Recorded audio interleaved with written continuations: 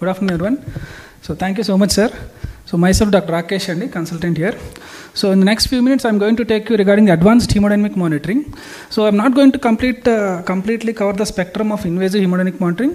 So I'm going to cover only 3 topics here. So one is your PICO, one is your LIDCO, and then your flow track. So these are the 3 topics which I'm going to cover here. So basically what is meant by hemodynamic monitoring, as you all know by this point of time, it's like monitoring the physiological variables over time. So just monitoring per se will not help the improvement of the patient. Okay, you need to do a timely intervention and you need to do a right intervention. So to do this, you need to understand what are the basic physiology of the patient, you need to understand the physiology of the monitor, and you need to correlate clinically both of them. In that point only, then only you can do a timely right intervention that helps for the outcome of the patient. So these are the 3 things which I'm going to cover: PICO, LIDCO, and then flow track. So next, PICO, I'm going to cover what is the method here, what are the principles involved, so what are the various variables which you are going to cover. So indications is same for any type of hemodynamic monitoring. So indications is like shock, is it a septic shock or a cardiogenic shock or a hypovolemic shock, sepsis, trauma patients, and then pulmonary edema patients. So you don't know what's the reason for the pulmonary edema. In those situations also you can go for hemodynamic monitoring. Acute lung injury, burns patient for fluid resuscitations, and any condition that requires assessment of hemodynamic or volumetric functions. So these indications stand still for any type of hemodynamic monitoring. So let us see what are the principles involved in your PICO. So PICO uses combination of 2 techniques here. So one is advanced hemodynamic monitoring, which can be done by means of your transpermanent Dellon dilution, and volumetric monitoring, which can be done by your pulse contour analysis. So these are the basic 2 principles involved here. One is thermodilution method and pulse contour analysis. So all types of hemodynamic monitors advanced, they have a combination of these 2 techniques. They might change a little bit. If you are using a lithium dilution technique, you call it as LIDCO. If you are using a thermodilution technique, you call it as a transpulmonary dilution. You can use a central line or you can use a pulmonary artery cath also. So what you see, so next slides I'll tell you about what is meant by transpulmonary dermodilution. So you need to insert 2 catheters specifically for your transpulmonary dermodilution. One is your central line, which should be having a thermistor port, and then an arterial line also, which is specific for the PICO. It comes with a yeah, you can see this one. It comes with a temperature sensor here. So these 2 things are mandatory to have a PICO. So this is how the PICO system looks on a real-time patient actually. So you need to have a patient here, a central line with the thermistor which I am speaking here. So this is connected to the monitor which senses the temperature of the saline which you are giving here, and then it goes on to the right side of the heart and then comes to the left side of the heart, and you need to place a arterial line in the femoral system, and it also comes with a temperature sensor which got an interface and then connected to the same monitor. So this monitor is the one which differentiates the temperature between the injectate and the blood. So this is the main monitor, and then there is a pressure transducer system which is routine for your all invasive hemodynamic monitoring. So transpulmonary dermodilution, you are supposed to inject a cold saline through a central venous catheter, and the amount of cold saline, temperature of the cold saline should be entered first into the monitor. So monitor should be given an order that this amount of volume I am injecting and this amount of cold saline I am injecting. So that mixes with the blood volume and passes to the right side as I told it earlier. So after passing the left heart, the arterial line measures the drop in the temperature. Because you are giving a cold saline here, what happens to your blood temperature? There is a drop in the temperature that is measured by the arterial end of the catheter. And then from that drop in temperature, it will extrapolate a curve that is called as a thermodilution curve. And based on applying some equation called Stewart-Hamilton equation on the thermodilution curve, it will give us some cardiac output.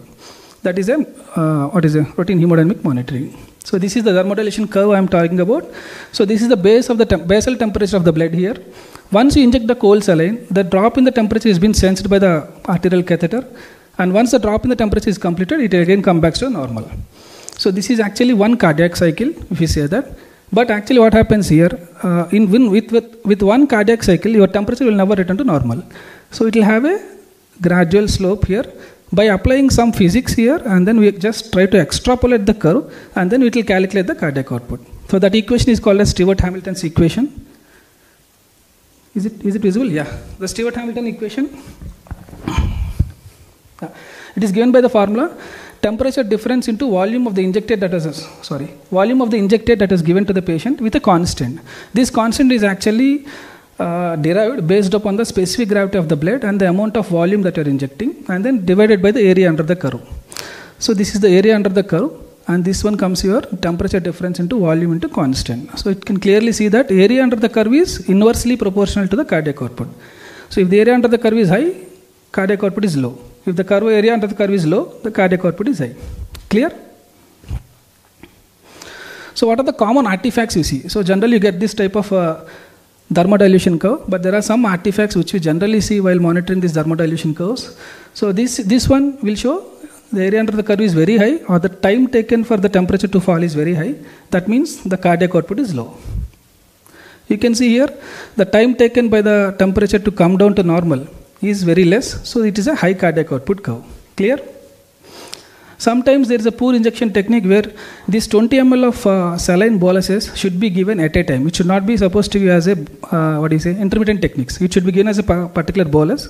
If you are giving in a poor injection technique, this type of curves will come, in which the monitor will not accept. This is the respiratory artifact which we generally see.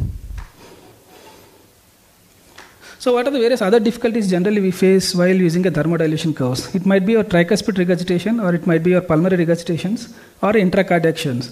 Whenever there is a structural heart disease, make sure that your thermodilution curves or your cardiac output monitors are not perfectly accurate. So what happens? Let us see. So what happens if there is a tricuspid regurgitation or a pulmonary regurgitation? The amount of saline or the dye which you are giving on the right side of the heart, what happens? It will get diluted. It will get more amount of blood comes to the right side of the heart, so it will get diluted, and it will take a long temperature decay times. That means the temperature on the x-axis will be prolonged. That means what happens? It indicates an erroneously low cardiac output. Clear? Whenever you have shunts, what happens to the shunts? If there is a right to left shunt, whatever the amount of dye which are given on the right side of the heart, it bypasses the right ventricular system, lung, and then directly goes into the left side of the heart, and then it's sensed by the sensor. In those situations, what happens is time taken by the temperature to drop is very less here, so erroneously it will record a high cardiac output. Again, the left to run shunts is reverse for that. Amount of drug which you are giving is diluted again, the time taken will be long, and then the cardiac output is erroneously showed as a less. So am I clear till now? So these are the various difficulties which we face when you have a structural heart problem. So keep these things in mind. Don't just go by the values. So one more thing, as I'm telling earlier, this is the actual thermodilution curve which happens. There is a recirculation that happens after one cardiac cycle. But we try to extrapolate that curve towards the x-axis, making it as a once complete cardiac cycle. So based on these values, these monitors will give us some parameters like intrathoracic thermal volume, intrathoracic pulmonary volumes, these parameters. So these are the main things you need to know. One is the mean transit time. The another one is called as a downward slope time. So mean transit time is defined as the amount of the indicator, half of the indicator should be passing the injection of the artery. So the amount of indicator, the amount of volume which is given to the patient, if the half amount of them has been completely passing to the arterial end, we call it as a mean transit time. The time taken for it to pass the arterial end is called as a mean transit time. And the slope, the rate of coming down, that is called as slope. That is called exponential time of the downward slope curve. So once these values has been taken by the monitor, so it will give us these different parameters. So it can be calculated by using different things. It can be clearly seen here. The total amount of blood volume which is present in the thorax is called as intrathoracic thermal volume. It includes RA, RV, blood volume, extravascular lung volume, and LA and LV. So it is given by the formula cardiac output into the mean transit time. The time taken by the diluent multiplied with your cardiac output gives you the intrathoracic thermal volume. The next one is pulmonary thermal volume. So amount of blood which is present only in the lungs, whether it is an extravascular lung water or whether it is a pulmonary blood volume, both together it comes your pulmonary thermal volume. It can be given by the formula cardiac output into downward slope time. Okay. And the next one, by differentiating or by subtracting these two things, you can get global end diastolic volume. That is called GEDV. Okay. And then if you want to multiply the GEDV with 1.25, because the thermal volume which is present in the lungs is almost 1.25 times the global end diastolic volume, we'll get intrathoracic blood volume. If you say thermal volume, it includes your extravascular lung water. If you say blood volume, it does not include extravascular lung water. So by calculating thermal volume and blood volume, the difference simply gives you how much amount of water is present in the extravascular space of the lung. So you can treat the pulmonary edemas here. So this is how the monitor derives all the values, and based on these values you are going to treat your particular patient, right? So So till now I discussed about the thermodilution curve. What are the variables here? Next is your pulse contour analysis, which is common for any type of arterial blood pressure monitoring. So this pulse contour analysis, what it do? It gives a continuous cardiac output based on the stroke volume calculation. So it calculates the area under the curve of your arterial line, which is particularly restricted to your systole. So systolic part of the curve, area under the curve, is called as stroke volume. So when it is multiplied to heart rate, it gets your cardiac output. This is how this pulse contour analysis will calculate your cardiac output. And then there is something called as, there is a formula here, calibration factor. So this calibration factor, why are you doing this actually thermodilution runs, and why are you doing these calibrations once in a while? Because you need to derive a calibration factor from your thermodilution curve. Once you derive the calibration factor, heart rate is already known to the machine. So this PICO machine will then display your cardiac output based on this complex formula. Okay, so I'm not going to details of this formula, but you need to have your calibration factor, you need to have your heart rate, you need to have the area under the curve, which is your stroke volume, you need to know the chaotic compliance, which can also be derived from the curve. The rate of downward slope time gives your aortic compliance and shape of the curve. So based on all these factors, this PICO will give you an exact cardiac output. Clear? So, but it causes, it has so many prerequisites actually. The patient should be 100% mechanically ventilated. No spontaneous breaths is allowed in these patients if you want to calculate the exact cardiac output. And the tidal volume for this patient should be around 6 to 8 ml per kg. Patient should not have any arrhythmias, and you're not supposed to allow any spontaneous breaths while calculating the PICO. So this is one thing which pulse contour analysis also will do, stroke volume variation and pulse pressure variation. If you so many of us will monitor these things. The arterial pressure will change along with your respirations. So this is the inspiration and this is the expression that's happening here. So these monitors will display one more variable called as stroke volume variation given by this formula. The stroke volume maximum minus the minimum divided by your mean. Okay, that gives your stroke volume variation, which should be less than 10%. If it is more than 10%, the patient is hemodynamically unstable or hypovolemic. So taking these three values from the temperature and time graph, like cardiac output, MTT and DSD, PICO estimates your cardiac output, PICO estimates your preload, which is nothing but your intrathoracic blood volume, and degree of pulmonary edema, which is nothing but your extravascular lung water index. The index and volumes are same. If you, if you multiply, if you divide by your body weight, body surface area, you'll get an index here. So both the values are nearly the same. So these are the various thermodilution parameters which are supposed to get while using PICO: the cardiac output, cardiac index. Preload, it might be a global end-diastolic index or intrathoracic blood volume index. Pulmonary edema, as I said, it's an extra lung water index, or pulmonary vascular permeability index. There is one more called as permeability index of the pulmonary vasculature, where the extravascular lung volume divided by your pulmonary blood volume. Contractility of the heart, which is given by means of your cardiac function index, and then global ejection fraction. Coming to pulse contour parameters, these pulse contour parameters will give you about the flow, pulse contour based cardiac output, arterial blood pressure, heart rate, stroke volume, which is area under the systolic part of the curve. Volume responsiveness is assessed by means of either your stroke volume variation or your pulse pressure variation. The same thing. If you take the volume, it's called as stroke volume variation. If you take the pressure in the graph, it is called as pulse pressure variation. Or you can have a systolic pressure variation also. But you need to know the normal values. Normal pulse pressure variation should be less than 30. Normal systolic pressure variation should be less than 10 millimeters of mercury. So afterload is again given by your SVRI, systemic vascular resistance index, contractility and index of left and. So these are various parameters which can be given by pulse contour parameters. So combine these two parameters, you need to adjust for the patient's clinical status and then decide in the algorithm what you are going to do for this particular patient. See, the goal of hemodynamic monitoring is whether you want to add a drug or whether you want to delete a drug, whether you want to load the patient with fluids or whether you want to dehydrate him by giving some diuretics also. So if you can see this flow chart, first thing which you should monitor your is cardiac index. If the cardiac index is low, next step is monitoring your intrathoracic blood volume index. So if it is also low, and then it's the extravascular lung volume which is also low, that means the patient is hypovolemic. So in these conditions, you need to suppose you give a volume bolus to the patient and then observe for the responses. And the targets is again the same. In the reverse order it was written. So if you are able to achieve the targets, yes, you are doing a good thing here.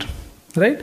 If the cardiac index is low, volume is low, and then pulmonary edema is high, in these situations you need to give volume very cautiously, and then you need to add a catecholamines. So and then assess for the response. Okay. Coming here, if the cardiac index is low with the volume is high, again pulmonary edema. See the pulmonary edema. Whatever the situation, if the volume is very high, in both the situations you need to give catecholamines. But only if there is pulmonary edema, extravascular lung water is very high, in those situations you need to have a diuretic here. and then assess the response. So but this is actually a temporary measure. What they suggest is give a diuretic and see where the response is coming in terms of your targets here. So this is one part of the curve where your cardiac index is less. If the cardiac index is high, with a volume normal or low here, if there is volume less in the lungs, I think again the fluids here. If the cardiac index is high with a volume less in the lungs and then extravascular lung volume is very high, again the volume, but it's a temporary measure, you can also wait here. If the cardiac index is good, intrathoracic blood volume is good, with a pulmonary edema is less than 10, extravascular lung volume is less than 10, you can wait here. This is a normal patient actually. If that is also high, you can add some diuretics here. You can do some volume contraction. Always try to see the responses here. So whether you are doing correct for the patient or not. So this flowchart everyone needs to know. So by doing this flowchart, you can only do this. Small changes in the patient. So right till now, what you have learned? You have learned about how the PICO system works. What are the basic principles involved? How it is used to guide for the patient. What are the various parameters like preload, afterload, cardiac output. And then what are extravascular lung water indexes and intrathoracic blood volume, these things are turned. So last 4 points you need to see on the machine itself. So what should be the arterial pressure port labeled? So you have a workshop in the evening, so you can learn from there. What are the determinants for accuracy of calculations? But I said the prerequisites again here. What are the recommended values for saline and what is the recommended temperatures? Again you can go and see in the workshop. So CRRT and then patients on other hemodynamic monitors like IABP or ECMO. So monitoring your cardiac output is very difficult here. So you can have this talk in the evening session. Clear? So I'll move on to next topic, LIDCO. As I said, indications are almost common for LIDCO, PIC or any hemodynamic monitoring. You need to know the contraindications here where we use a dye dilution technique. So any psychiatric patients who are on lithium salts, it overestimates your cardiac output. And patients less than 40 kgs, its accuracy has not been defined. First trimester of pregnancy because of the fatal toxicity. So one more condition called peripheral vascular diseases where your pulse contour waveform will be completely destroyed and then the software unable to calculate your pulse contour waveform in a patients who are having a peripheral vascular disease and patients undergoing treatments with intra-aortic balloon pumps. And one more thing is some muscle relaxant. So if you are using a continuous muscle relaxants for your ARDS patients or you are using a bolus dose of muscle relaxants, these muscle relaxants are going to interfere with your lithium dye concentrations which is sensed by the sensor. So I am going to show you the sensor, how it works. In those situations, instead of doing intermediate techniques, bolus techniques of administration has to be adopted. Okay? And shunts. Yeah, any shunts, your cardiac output monitors tend to overestimate or underestimate. You should know the physiology behind that. So calibration, one more advantage of this system is no need of calibration. You need to calibrate the system for only 24 hours. Sorry. It comes with a triple fold accessory pack. So the triple fold accessory pack is nothing but it contains 3 circuits. One is spark and ride circuit. Another one is an arterial pressure thermistor will be there on the arterial side. Another thing is a lithium sensor. It comes with a triple fold pack. And lithium chloride ampules will be shared. Sensor should be stored away from the direct sunlight. And these wicks, I'll show you in the next slide. So these sensor wicks needs to be sufficiently primed with the 0.9% NS. And sensor cable ends should be always kept dry. And one more biggest advantage of using LIDCO is no need of your central line. You can use the peripheral line for injecting the dye and measure the concentration on the arterial line. So in the thermodilation curves, you are measuring the temperature. And in the LIDCO curves, you are measuring the lithium dye concentration on the arterial line. Clear? So this is how the system will be there. So either the central line or the peripheral line, you need to inject a particular amount of lithium chloride solution with a particular concentration known. Okay. After injecting it, the other end will have an arterial transducer. So this is the arterial transducer and this is the sensor which was enlarged here. It comes with a wick inside. So this wick is going to measure your lithium concentrations. It comes with an electrode. It goes back to the monitor. And then it comes with a display thing, and it comes with a graph. So this graph is actually lithium dye dilution graph. The other one which you see is thermal dilution graph. And by taking the values, the same thing, the mean transit time, downward slope time is almost the same, the principle is same. And then by using this graph, it will give your cardiac output values. Okay? So I'll show a small video here. So he is taking that lithium solution from the lithium ampule actually. So you have to suppose to take 3 ml of the solution which contains 0.3 millimoles of lithium here. So he is going to inject that into that park and ride tube. This tube will not be complete. The volume of this tube is around 2 cc. So just loading the tube with this lithium solution and keeping the things ready. So once that is loaded, So he is connecting the saline flush, 20 ml of saline flush. Okay, so once that is done, so go to the arterial end. So the arterial end comes out with the arterial cannula. So he is closing the arterial cannula. I'll stop it here. So if you can see this. So this is the bridge here. This is the lithium concentration dye, concentration measuring, that wick here says here. And there is one pump here, which comes your cardiac pulmonary bypass pump, but a smaller volume. Okay. So what you are supposed to do, so once you are given the dye in the park and ride cannula inside in the peripheral lines, what you are supposed to do, so after doing that, close the arterial system and try to flush the wick with some amount of blood. So once he opens it, so the blood comes from the arterial end and then flushes the wick here. So once that is done, he'll switch on the pump. This pump will go on running with a slower speed. You can see some head rotating here like your cardiac bypass pump. So once that is done, the machine will show that it's ready to inject. The LIDCO machine. Once you are ready to inject, give the flush bolus here. Okay. So once you give the flush bolus, close it, and then the machine will calibrate the lithium dye concentration graph. The same as your thermodilation, but the only thing difference is the lithium concentration here. So once that is done, once you get the graph, flush the wick here, flush the sensor here, and then open it for your pulse contour analysis. Okay, again the principle are the same. There is a thermodilation with the pulse contour analysis, here is a lithium dye dilution with the pulse contour analysis. And then again open it up for your routine arterial pressure monitor. So you'll get a graph. So if there is an error in the graph, it is always ask us to recalibrate. You have to do this technique twice or thrice in your machine so that there should not be any error difference more than 10 to 15%. Okay. Once the machine says okay, that is fine. The calibration is done for the day. You have to recalibrate it after 24 hours. So these are the, I'll show you next slide. So again it comes with some formula, I'll show it in the next slide. You always enter the sensor constant, which is 10.5, the conversion factor for lithium, and the dose of lithium is always 0.3 millimoles and 2 ml should be given. Patients who are having high body weight, you need to have 3 ml of lithium chloride and change the dose to 0.45. Remember, patients less than 40 kgs, it's a contraindication. So it is given by this formula, lithium dose into 60 divided by area of the curve into 1 minus your packed cell volume. Because lithium gets distributed only in your plasma, that 1 minus PCV has come here. If you are not having an arterial lane, one more advantage is you can use your non-invasive arterial pressure monitoring, that is continuous non-invasive arterial pressure monitor, CNAP sensor. Dr. Pankaj is talking about this sensor. Even this sensor comes with a monitor that comes connected to your finger here, that will give an arterial pressure waveform. By using that arterial pressure waveform, again the pulse contour analysis can be done. Calibrating those two things, you can have so many values. So these are the various values LIDCO gives to us. One is the cardiac output, the cardiac index, SVR, SVRI, stroke volume variation, and then one more thing, mixed venous oxygen saturation. Clear? The biggest advantage of using LIDCO is, generally if you do some fluid challenge or if you give some vasopressor, so you need to have older values recorded in your mind and then you need to see the responses. But when it comes to LIDCO machine, it will always display the percentage change here. So by doing the percentage change in your cardiac output and stroke volume, what are the therapy which you are giving, is it accurate for that particular patient or not, you can have an idea.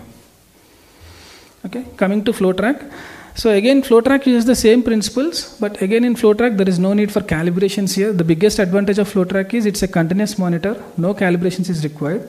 It again uses the same principles, but instead of using a dye, instead of using something called as dye or a lithium drug, so it has a continuous thermodilution curves, which is an inbuilt monitor, and then along with that it uses your pulse contour analysis. So these are the various variables which you can see. The pulse contour analysis is almost the same. I am not going to repeat that. So you need to have a specialized sensor. Okay, this specialized sensor connects your flow track machine to your monitor. Okay, then only you can have the pulse contour analysis to be done. You need to have a specialized sensor and can be connected to any arterial line. It's not any system specific. You can have your switch cannulas, you can have any type of arterial lines, you can connect that, and no need of calibration. That's the biggest advantage of using a flow track. And then it comes with a attached Vigiligo monitor. So this is the Vigiligo monitor which displays various variables, your cardiac output, stroke volume index, and then resistance index. So whatever comes the values, you need to know the flow chart so that for the interventions to be done. So these are the various parameters which it shows, as I am mentioning here. I am not going to repeat all these things.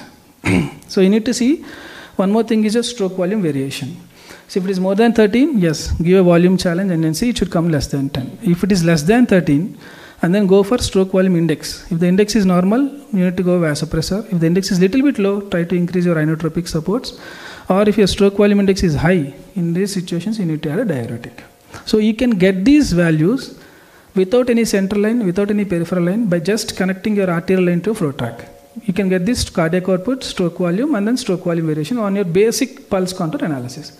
But if you want to get these advanced values like SVIR, index SVRI, you need to have a central line, you need to have a CEP entered to the patient or entered in the monitor. So these are the continuous variables which you get. Simple arterial line is sufficient for that, but you have a central line in place also. You can get intermittent variables because it gets refreshed every 20 seconds. So intermittent variables again, SVR, global end-diastolic volume, extravascular lung water. So biggest is if you have a hemosphere for you. This is called as hemosphere here. That is nothing but a monitor with a display is very good here. If you have a hemosphere, it will give you the extravascular lung volume displayed in the machine itself. And the pictorial representation of your extravascular lung volume is the advantage in flow track along with your remaining advantages. So this one is actually the volume V system, which is a full flow track here.